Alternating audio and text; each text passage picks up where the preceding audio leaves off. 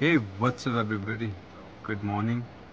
और अभी सुबह के शायद 5 बज रखे हैं और मैं उठा हूँ।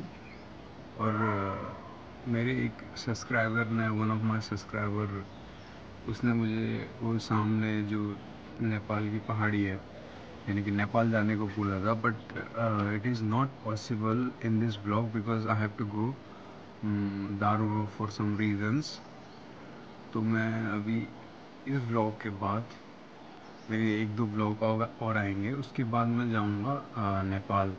So stay tune, it is my daily blog. And Nepal के लिए एक स्पेशल डे निकाल के मैं जाऊंगा and then I will make the blog Nepal जाकर। So check out this blog.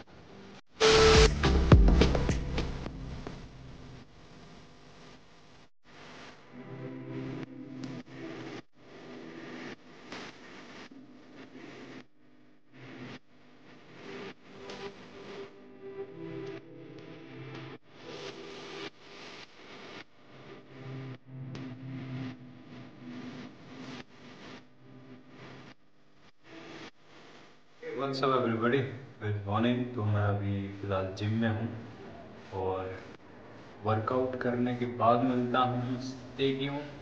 थोड़ा सा जॉगिंग कर रहा हूँ। Hey what's up everybody, welcome back to my YouTube channel. So I have decided कि मैंने रोज़ एक वीडियो डालनी है अब, क्योंकि मैं सोच रहा हूँ कि मैं अगर डेली ब्लॉग बनाऊँगा तो रोज़ एक वीडियो तो डालूँगा ही डालूँगा। तो मैंने अब डिसाइड कर लिया कि मेरा रोज़ एक वीडियो जाएगा मेरे यूट्यूब चैनल पे, और चाहे वो ट्रैवलिंग में हो, चाहे वो डेली व्लॉग हो। सो अगर आप मेरे को रोज़ देखना चाहते हो तो मेरे यूट्यूब चैनल को सब्सक्राइब करिए, लाइक करिए। It's your watch Dipesh Negi and it's my daily vlog. तो आज मैं अपनी दादी से भी मिला हूँ, अम्मा से, जो मेरी अम्मा थोड़ा सा पैरालाइज है, 82 ईयर की है। और मैं बहुत मजाक करता हूँ उनके साथ में, तो देखिए stay tune. Hey what's up everybody, तो मैं आज आपको मिलाता हूँ मेरी अम्मा से।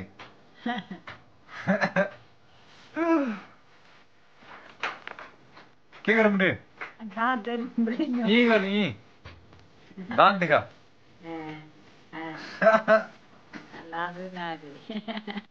चश्मा में साफ दिखे मेरे तो, चश्मा में साफ दिखे मेरे। हाँ पर कुछ हो